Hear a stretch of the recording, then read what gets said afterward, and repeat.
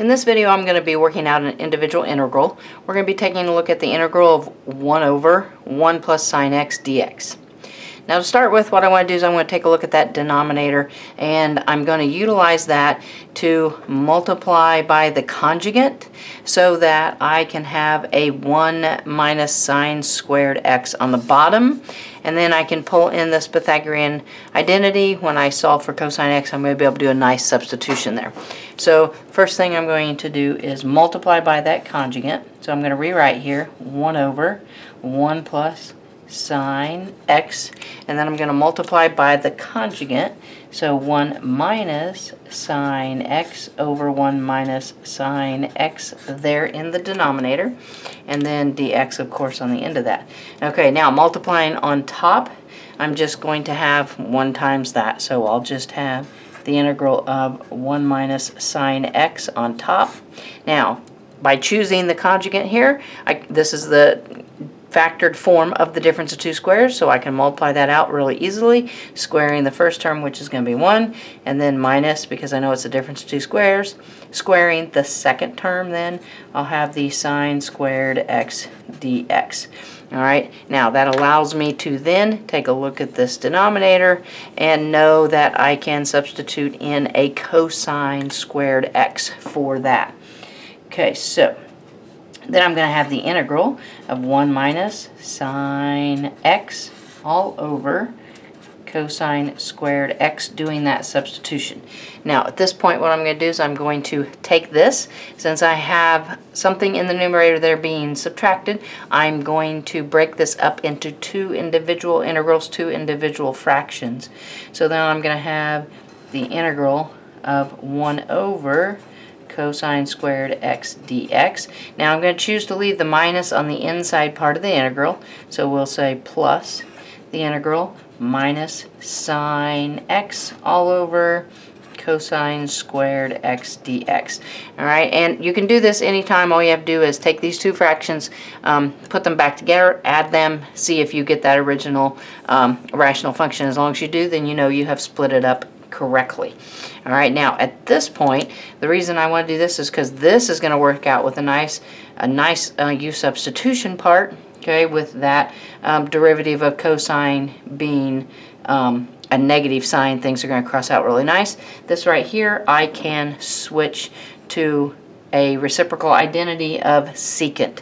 Okay, so that's what I'm going to start working down here. We'll replace this. 1 over cosine squared is going to be a 1 over secant squared.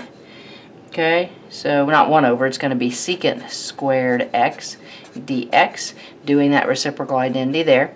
And then over here, the only thing I want to do is I want to rewrite this so that we can see what the inside function is.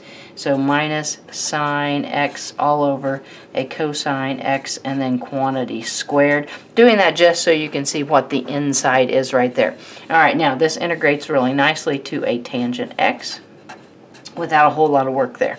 Okay, now on this part right here, we are going to do a u-substitution. So I think I'm going to do it over here. We're going to let u be this inside function. So cosine x, taking the derivative of both sides, du equals negative sine x dx. And then going ahead and solving for that dx, we'll have a du over a minus sine x equals the dx. Okay, now coming back here and doing some substituting for that. Okay, I'll have my negative sine x in the numerator. I can replace the cosine x with a u, so I have a u squared there on the bottom, and replacing the dx with what it is, du over minus sine x. Alright, and then that sets up really nicely for letting those minus sine x's cross out. I'm still going to have a tangent x here. Simplifying, I'm going to have a 1 over u squared du. The easiest way to integrate that would be to move that up to the numerator with those laws of exponents making it negative. So then I'll have the tangent x plus the integral of a u to the negative 2 du. Alright, we should all be able to integrate this one relatively simply here.